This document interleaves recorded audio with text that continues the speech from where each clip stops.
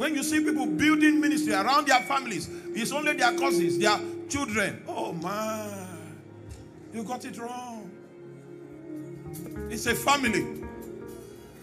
It's a family of faith. Abraham never knew us, but his life created a platform for us to step into something that only Jews could access at the beginning.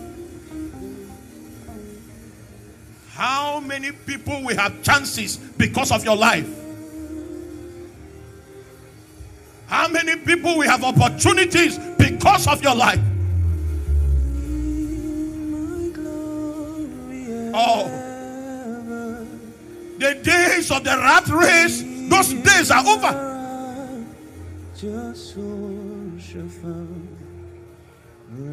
The priests that have knowledge must rise. Sayo kobila ikosketo minda muke farakusekubaila breski folomos kopreketelima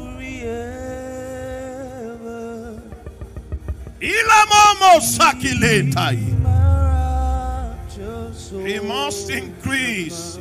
He must increase his ways. They must increase in me. His burden, it must increase in me.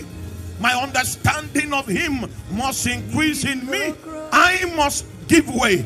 I must decrease continually, perpetually, so that he can be revealed. His ways, his glory can be made manifest. He must increase in my life.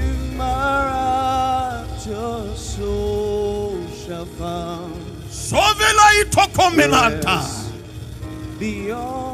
Parakose kubela kuzani. Presukela. Palamon sami. Bekute makabokorotomo. In the cross. He must increase. In my vessel, in my life. Oh yes. Roke bakusi mende. Rekesko bakula mantamo. Rodesi mama maya. Koforo mensialoba. Labro kosakataya. Oh, you must decrease. Your reign, your government, your strength must decrease so that God can have a stronger advantage through your vessel. There is a platform that your life is supposed to create so that God can set foot, so that God can have access. Beyond the river, in the cross, death to my wisdom, death to my ways, death to my preferences. That your preferences will become my preferences. Your ways will become my ways. Your choices will become my choices. What you choose, I will choose. Your life must be that platform. Kovesama kuria mamala. Rasko folomosile. Yebo santoria. Yaba combrege de coporosa. Oh mamaya. Seminanto kebobo. Labrokosketa masekadianto. Presiko mahala babarata. Escomo cobilaito. Yeka masuria mala. Ela lamoko seli. Sabrokote malia kuskeda. Oh, we give you glory.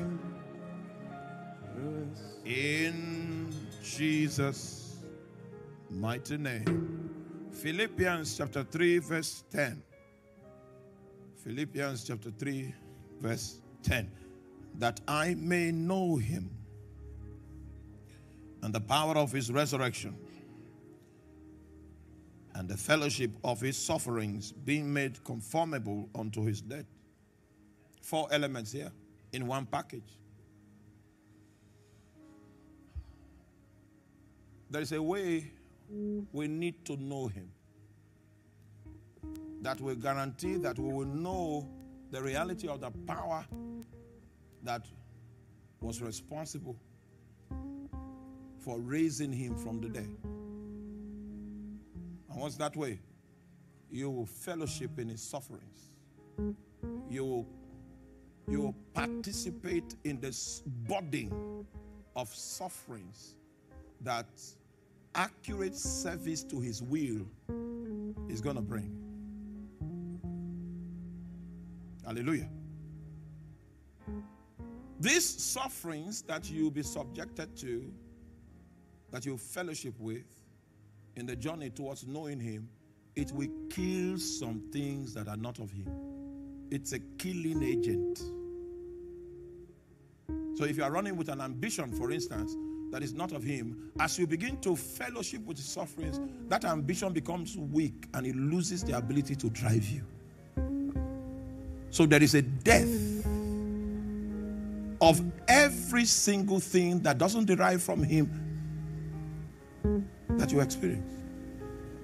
So that that which is of him will become your essence. Then you will know the power that raised him from the dead.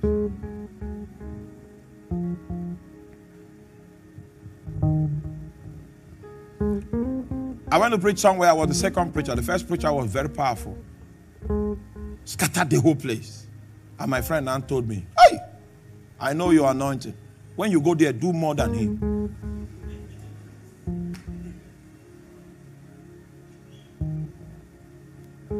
That was what my friend said. But what the Holy Ghost said was, I should not even lay hands at all. The message that he gave me, I should teach it and go back to my seat. Do you realize that when the meeting ended, my teaching, which was for 15 minutes, from the feedback that the person that organized the meeting now brought to me, said, that's your moment. But my intention was not to outdo the other preacher. My intention was to do what he wants. If you are going to do what he wants, you will die to the suggestions of the flesh. You will die to it. If it's him you want on display, oh my, the narrative of your flesh must be quenched. Your flesh is going to suffer until it loses the authority to wield the steering of your life. So that's the only way that you can know the power of his resurrection. You know, these days, finally as I close, the average faith preacher will never accept that there is a capsule of suffering for the Christian. That is legitimate Christian experience. If you want to understand the Christian life, let's start with Jesus. He authored it. In fulfilling the errand heaven sent him to accomplish, did he suffer? You cannot remove suffering from your own experience. Oh, there are sufferings that you are going to go through in order for you to keep up with the expectation of spiritual exercises. There are sacrifices, there are fastings, there are watchings. Some things that will even happen to you because Satan attacked you. Because the Bible says, we wrestle. The word wrestle in that scripture involves you taking a punch sometimes. And all of that, you are in harm's way just because you are his servant.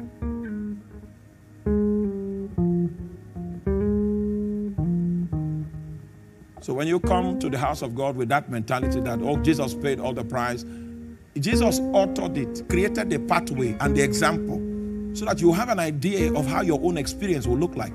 Just like God pedestaled Abraham as a pattern, it means that everyone in this auditorium today is a manifestation of something that derives from Abraham. Abraham was a pattern man for all of them that will believe. Jesus is the author of what you are walking in today. And it is by him that you will finish it. Your own experience cannot be. Do you know how many? You don't know. You don't know. When you begin to grow in the Lord, and you decide that you will grow beyond the baby food that most ministers give in the name of faith teaching, then you will understand that you are going to suffer for this, your Lord, to do his will. There are inconveniences you will need to accommodate and even love.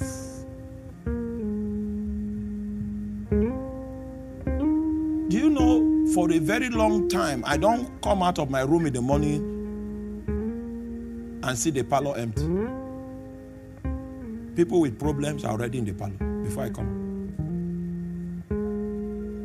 Why? Because Jesus put something upon me.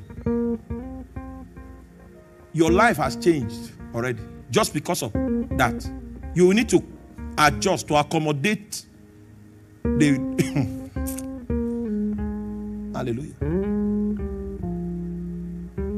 You can't sleep because you need to study the Bible. And the best time to study is in the night. Oh, are you with me? You still need to keep fit so that you will live long. You wake up in the morning. The fact that you are preaching doesn't mean you don't need to exercise. If you need to do every other thing, plus the burden of the calling.